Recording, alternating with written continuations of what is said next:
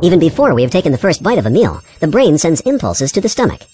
These impulses start the production of secretions in the stomach, and the upper part of the stomach, which acts as a reservoir, expands. The food passes into the stomach through the cardia at the stomach entrance. This is a muscle that acts like a valve, closing the top of the stomach.